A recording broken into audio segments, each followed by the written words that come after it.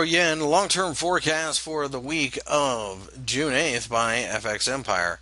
The Euro Yen, as you can see, broke higher during the course of the week, slicing through the 140 level. With that, the market looks as if it was going to break out, but the fact that we're closed below it is a pretty negative sign. We don't necessarily think that this market's going to sell off drastically. We just think that it's probably going to look for a little bit of momentum. Once we get above the top of the range, we are buyers. We think that there is a significant amount of support down at 137.